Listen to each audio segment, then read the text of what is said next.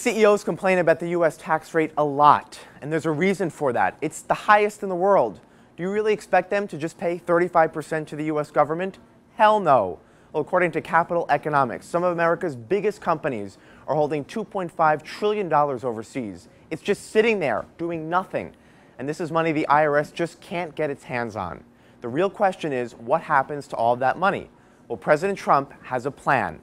Bring that money back and pay just a 10% tax. Compare that to your personal tax rate, and it probably sounds like a bargain. It's certainly more in line with other nations around the world. There are so many big companies holding cash abroad. Apple with $246 billion, Microsoft has $128 billion, and $65 billion for Cisco. Those are just the top three names. So what happens to all of that money once it's back in the U.S.? A Bank of America Merrill Lynch survey breaks it all down. 65% of the companies say the repatriated cash will be used to pay down debt.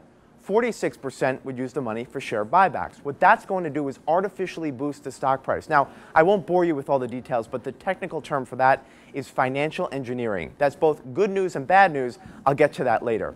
Then there's the 35% that would use this money for capital investment. Bingo! That's where companies invest in themselves and hire more workers. Now, just because the government lowers the tax rate doesn't mean companies will immediately bring the cash back to the U.S. If that's the case, the government has a trick up its sleeve, and it's called the deemed repatriation tax. That means the U.S. can act as if the money has already been brought home and tax it that way, even if the cash remains overseas. That would give CEOs far fewer reasons to leave it there. Now, oddly enough, both President Trump and Apple CEO Tim Cook are reportedly supporters of the deemed repatriation tax. So if the job-cheering president and the CEO with the most overseas cash can agree on this, what's the holdup? Well, Washington is the holdup. It isn't just corporate tax cuts that are stalled. You may have noticed that big tax cut President Trump promised you during the campaign hasn't materialized either. Now, in Trump's Twitterverse, though, it's coming. So here's my take on all of this. There's obviously gridlock in Washington. Even though Republicans control all three branches of government, nothing is getting done, at least not yet. If politicians can't agree on a total full-throttle tax reform bill, which so far they haven't been able to do in my lifetime, they should at least address the repatriation issue.